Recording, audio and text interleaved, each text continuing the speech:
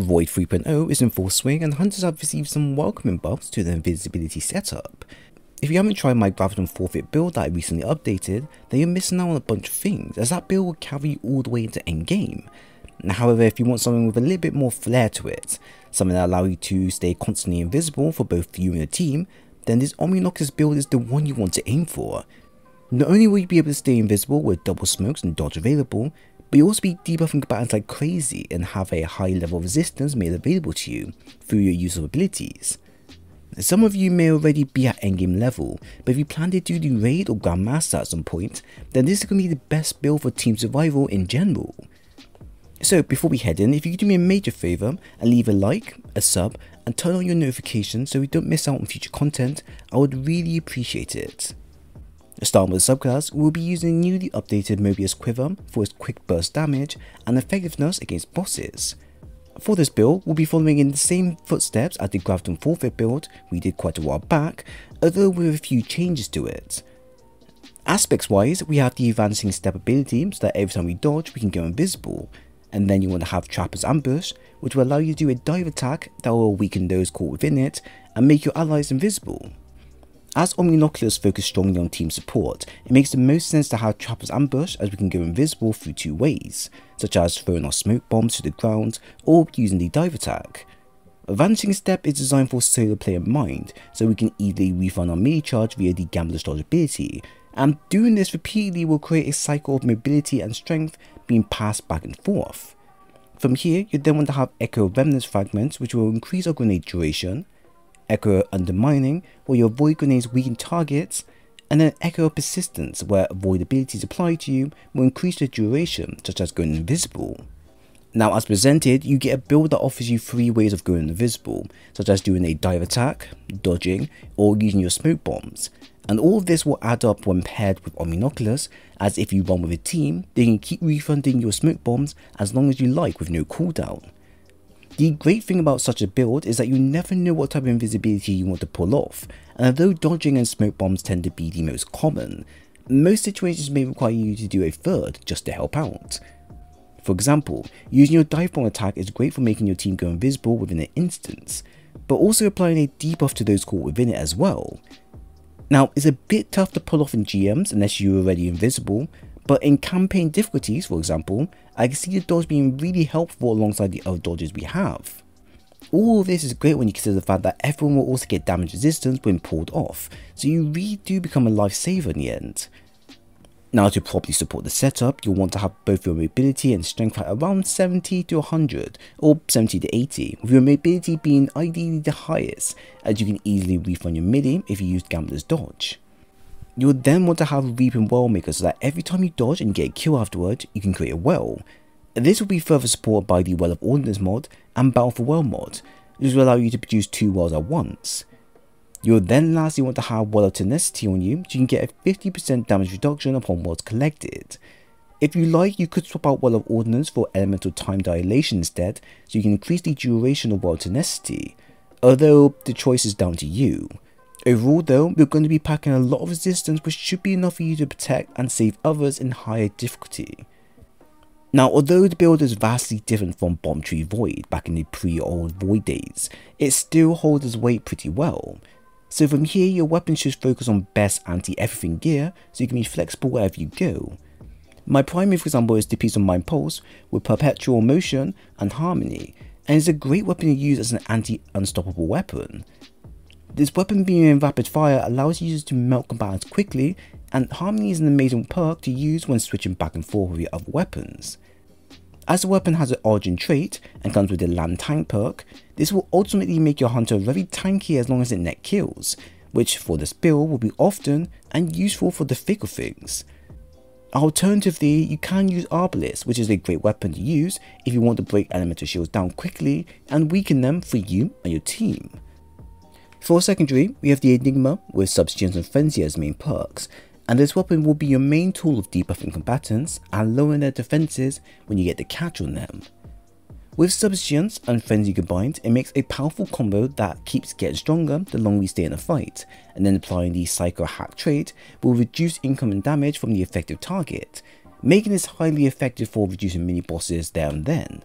We also have the suppressing glaive ability, which allows us to suppress combatants and pretty much put them out of action to some degree. This is a highly effective setup that you'll want to have if you want to prevent certain combatants with getting a catch on you. Now for heavy, we have the hothead with tracking and explosive light, which is a great weapon to use if you want to delete bosses within 2 hits or less. Not a lot more to say about heavy, as we have a pretty well supported setup that you can use however you like, so heavy can be mixed to fit into the current activity of your choice. For stats, as mentioned, we want to have both mobility and strength at its highest point you can reach. Now we can be smart with how we do these 2 areas, depending on if you have the armor stat to support them or not. Ideally, having 70 to 100 as a split stat will be best, as they are achievable by simple corresponding mods. However, we can also max out our mobility and then push strength as high as we can if we have the Gambler's Dodge ability available. This may be risky for some, as it means you'll need to be relying heavily on your mobility stat to get your dodges up and ready when demand is needed. But it also means that you can free up your mods for other key mods you may want if you're happy with the results. Now to help you in this area, if you have the Radiant Light mod, that will give you a plus 20 in strength for free, which will then allow you to build the rest from there. We can then add in the elemental wells that will be chipping in here and there, and then having the invigoration, absolution and distribution perk will push our ability recovery even further. Your discipline stat is also a stat I would highly recommend you invest in as well if you can, as this area will be used to debuff combatants that are touched by it. Now if you can get it up to 50 then great, but if not then it's not a big deal breaker, as you have other ways of doing it. Some other mods to consider with the build though is to have Dynamo mod, so you can get super energy back every time we dodge, which will be helpful in the long run. Psionic Forging too is a great perk if you have the Lantang Origin trait, as this will extend your duration to 10 seconds instead. Thermoshot Plating is a great mod as well, as it reduces incoming solar and arc damage. And Suppressing Glaive is a mod that will allow you to suppress combatants via glaive, and like I said, I highly recommend you grab one for how powerful it is. That should summarize everything about the stats section that you'll need to know. So here's the mods compiled into one for you. For head, we have mobility, Psionic Forging, Dynamo and Reaping Wellmaker mod. Arm, we have mobility, fastball and elemental orders mod. Chest, we have mobility, Curse of Dampener, Thermoshot Plating and Powerful Wells mod. Leg, we have mobility, absolution, invigoration and radiant light mod. Cloak, we have distribution, suppressing glaive and well tenacity mod. So I don't think I need to go through with you what the build does, as it's pretty self-explanatory, but within a few words, the build makes dying less achievable for the general masses. Now, Omnioculus and Invis builds have always been a great setup for doing any team-based content to where survival is highly recommended, and since Void 3.0, it's made such a setup even more powerful. Now I will have to admit that I do prefer the old Bomb Tree Void over what we have now, as that setup allowed a lot of synergy between offering ability energy and buffs while going invisible. The idea of making your team go invisible and then you get grenade and melee energy back for doing so was always preferred method, as it's always guaranteed. Now, although the build is still as strong as before, we don't have those options available that are similar to the past Sub-3 perks, but we do get more room to play around and fill in what we like. The current build now allows you to go invisible through 3 different ways. We can debuff combatants through abilities or weaponry, get damage resistance, and more, which is better as your team can last longer knowing that you're there to save them. Now let me give you a scenario. Imagine a Lightblade's Nightfall on Master or Grandmaster. The boss room doesn't have a lot of cover for your team to escape, and when you aggro the boss, he will be an even bigger pain to deal with. With the following build, even if your team is down, as long as you're alive you can easily get them back, and then smoke bomb them straight away so they can recover quickly. We also get damage resistance that will be helping us with all sorts of damage coming our way, and we also are capable of suppressing targets to bring the heat down from our teammates. Trust me when I say this, but if you're someone that's using this setup, I would highly recommend you keep them, as they will be a total lifesaver in the end. Its usage and coverage is pretty extensive, and I'm sure you'll find a way to use this reliably for the coming tough content. Do remember we can improve this build further, and using different aspects is encouraged, as the ability to do so is there. I also recommend you play around with the mods as well, so you can have more damage or faster super over time.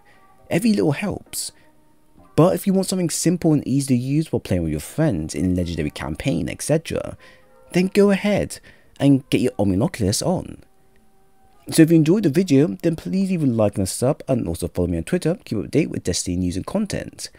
Once again, thanks for stopping by, and I'll see you on the next one.